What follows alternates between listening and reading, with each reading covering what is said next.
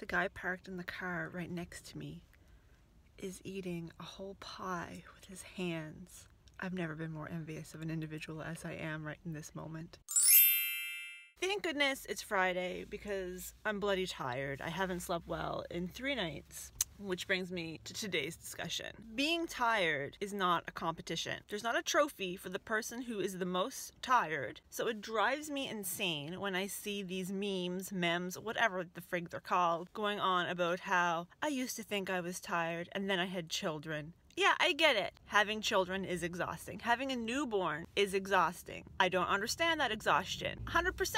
That doesn't mean that I can't be tired right now. About the same as saying, unless you've gone a week without food, you can't ever say that you're hungry. There are lots of people who don't have children who have experienced exhaustion. Paramedics, doctors, nurses, military personnel, people who have been traveling in storms and whatnot for days without sleep. A million other reasons that people could be tired that have nothing to do with having children. I'm not negating how exhausting it must be to be a parent.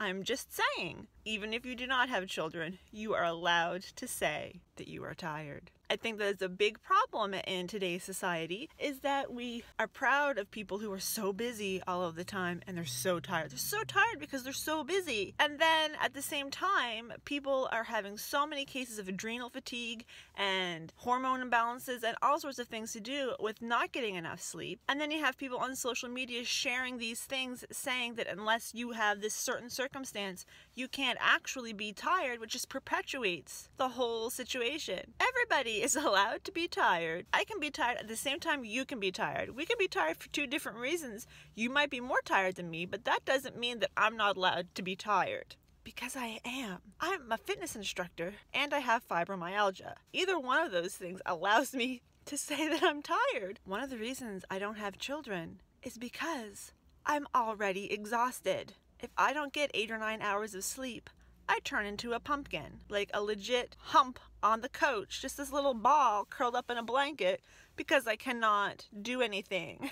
You should be able to say that you're tired, even if that means you need a 20-minute nap, or if that means you need to actually sleep for 46 hours straight in Rip Van Winkle style. Stop trying to make it a competition, people. If somebody tells you that they are tired, just say, you know what, I feel ya, it sucks to be tired. Or, you know what, I'm tired too. You don't need to say, oh, you think you're tired. Why are you tired? As if they have never done anything that could be tiresome. Studies are now showing that doing something like computer programming is as exhausting on the body as weight training. So even though I say I'm a fitness instructor and that is part of the reason I'm tired, which it is, but that doesn't mean that someone who works at a desk job is going to be less tired than me. Honestly, I think they're probably more tired because they're sitting at a flippin' desk all day long.